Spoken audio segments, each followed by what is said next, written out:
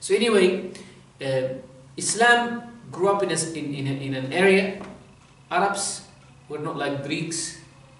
Greeks had a lot of debates and a lot of history, and they started like going off the track, talking about things that are beyond their minds. Same with the Sassanians, known as Persians at the time. And when Muslims, the aqidah, the belief that they have taken from the Prophet ﷺ remains simple in its disposition, in its representation for many decades, until some Muslims or some people who came from the Persian and the Greek Empire started to embrace Islam, and they came with their background. When someone comes to something with his or her background, they come with their doubts as well. They come with their questions. They come with their experiences. And at that moment, certain questions started to emerge. And these new Muslims started to ask questions that Muslims have never had an experience with before. At the same time, Muslim civilization started to expand. Muslims took over Egypt. And they had contact with what we call Greek and Roman culture. So Muslims started reading Aristotle and Plato and all of these philosophies.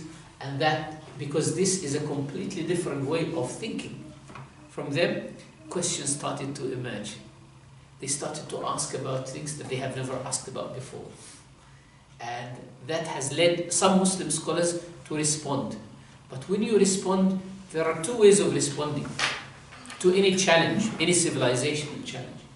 Either you think of this challenge as superior to you or as different from you. If you think of it as superior to you, you start mimicking it or compromising your beliefs in order to satisfy it. The simplest example of that is the Americanization of the world. Why do people embrace the American culture even here? McDonald's and KFC and all of these things, these are representations of an American mentality. And people, Japanese people, who are supposed to be very, very advanced in technology and they're very disciplined individuals, they mimic America and everything, isn't it?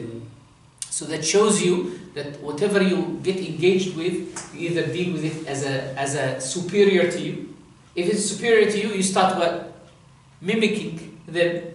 So for example, if you go to Saudi Arabia, which is Makkah al-Mukarramah, Madinah al-Munawwara, supposed to be, this is the heartland of Islam. You will not only find KFC and McDonald's there, forget about that, but you will find the Muslim alternatives of KFC and McDonald's patterned after the example of McDonald's. Al-Bayk and Faqih and this and that. All of these shops are replication with Arab name and with Arab flavors and with Arab recipes, but it is, the core idea is what? It's the American idea. The American idea of fast food, numbered meals, and serving big numbers, low quality food. Right? So yes, you might find different flavors, but it's the same mentality. It shows you when we engage with a civilization, we think it's superior to us, so we start coloring our identity according to that.